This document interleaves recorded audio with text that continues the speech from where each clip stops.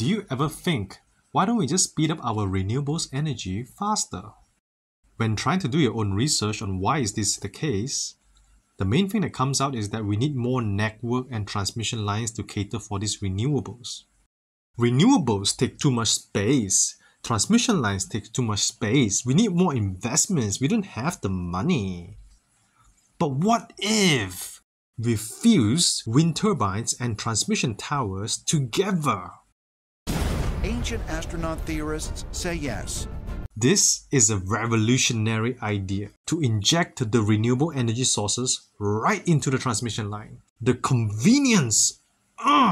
Similar to how in Switzerland, 1/3 of the Swiss population lives super near to the main train line. Think of the synergy between the infrastructure. By sharing the infrastructure, you can now utilize the existing transmission lines and reduce the need for new constructions. This lower overall cost and environmental impact. You also streamline grid integration. The generated wind energy can be directly fed into the transmission lines, reducing the hassle for having to lay the cables for grid network connection. It's costly to build lines to connect them all the way to link up to the wind farms. Bam! It's right there. No extra cables needed. It's a genius idea, okay? Wind turbines and transmission lines both need a lot of space. Bam! You save space. Optimized space utilization. Installing wind turbines on existing transmission towers maximizes the use of available land, especially in areas where land is scarce or expensive. This significantly reduces land impact. Now, fewer new sites are needed for wind turbines, which can help minimize the environmental impact that is associated with land clearing and habitat disruptions. Let me know where you live and would you actually approve of this amazing idea? It's like so good. But then the age-old question comes in.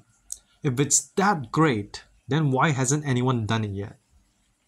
Well, there might be a few minor issues. Wind turbines love strong wind. On the other hand, transmission lines would benefit from some light breezes. But if they can choose, they would much prefer for the air to stay still. This is due to the phenomenon of conductor galloping. Galloping in this case means this. Conductor lines flipping around like skipping rope. And it is bad. How much wind does it take to cause galloping? And how much wind does a wind turbine usually need? Okay, oh yeah, that's not gonna work too well. The next concern is wind turbine failure. Wind turbines are moving parts. Transmission lines prefer for things to stay still. This also causes maintenance complexity. Lines are usually in remote areas away from human activity. Wind turbines have moving parts, and moving parts need maintenance. This makes the maintenance operation become more complex and risky, with potential challenges in accessing both the turbines and the transmission line safely.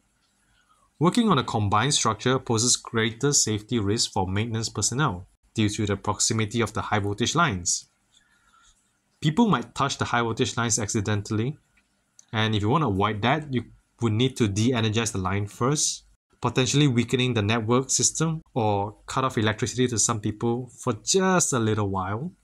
Also, the guys who perform maintenance for wind turbines has zero idea how to do maintenance for transmission lines. You don't know which team to send in and when something goes wrong. And the most toughest challenge?